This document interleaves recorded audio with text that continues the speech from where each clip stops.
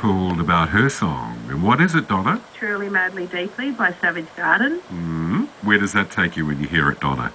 Well, my lovely husband of 2 weeks, when we first started dating 7 years ago, he always finished a text message with the words truly, madly, deeply. So we made that our song. And 2 weeks ago, when my girlfriend was turning 50 and we all decided to go to Vegas to celebrate her birthday. Yeah. So it was a mad save for 2 years, and we 9 of us got over there for 5 days in Vegas.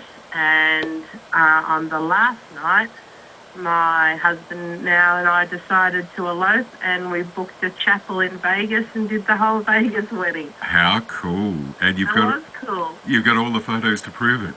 I do. We have lots of photos for like a half-an-hour ceremony, but it was very cool. It was something spontaneous and something fun with, my friends and I, and something to surprise everybody at home with when we came back. Understood. So you went to Vegas, got married, and came back to Australia for the honeymoon.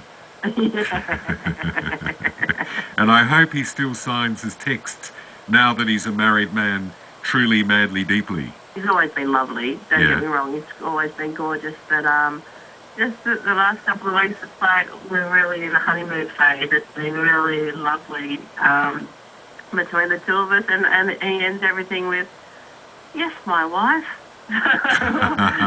Happy life, a happy wife. Well, we're going to remind you of the days when it all started and the text message was signed off truly, madly, deeply. Okay, your song, Donna.